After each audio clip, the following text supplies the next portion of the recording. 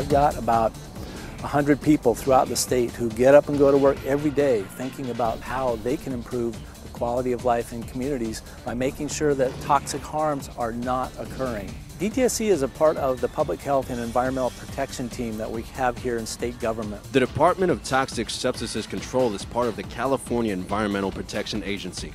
We're the hazardous waste folks, but we also have some of the broadest authorities, so we can take care of things in air and we can take care of things in water, but our hook is hazardous waste.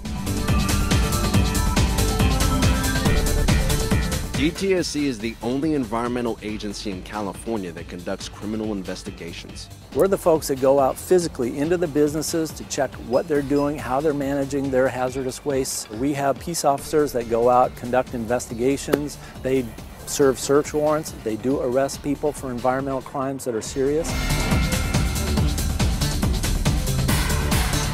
Working together with other local and state agencies, DTSC's enforcement branch goes after businesses that have bad environmental practices. We work with police departments, we work with district attorneys, with city attorneys, with the Attorney General of California, we work with the US EPA, coordinating our enforcement actions, our inspections to make sure that we get the biggest bang for our buck.